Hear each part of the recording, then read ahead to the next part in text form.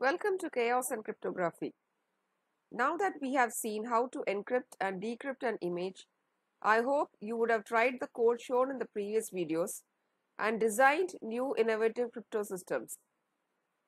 Now it's time to look into performance metrics used to estimate the strength of a crypto system.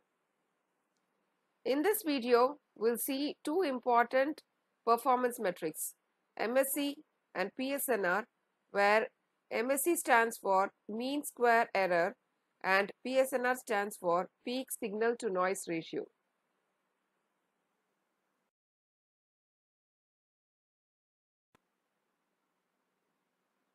MSE measures the difference between the given two images. The expression used to measure MSE is summation I1 of I comma j minus I2 I comma j the whole square divided by m into n, where I1 and I2 are the given two images and m and n are the dimensions of the image.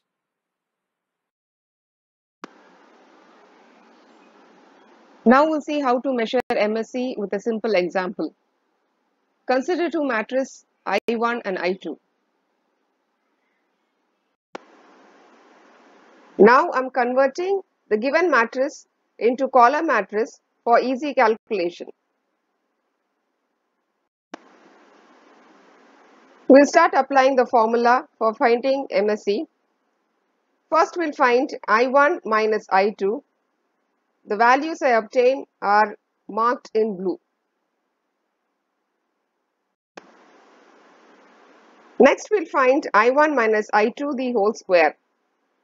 The values calculated are shown here. Now we find the summation of all the squared elements and we get 106. Next, to find MSE, we divide summation by the dimension of the matrix, which is a 3 by 3 matrix. Therefore, MSE is equal to 106 by 9 and we get 11.8. This is a very simple example to understand how we estimate MSE for two matrices. Now let's calculate the MSE between two images. First, we'll find out for the original and the encrypted images displayed here.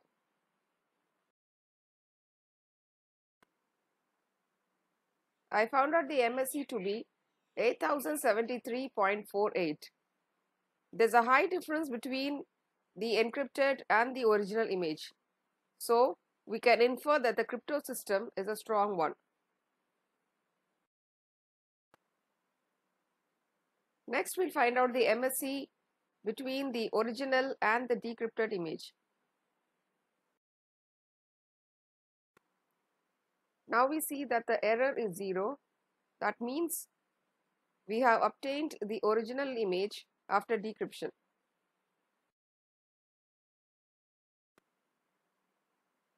There are two main advantages of finding the mean square error.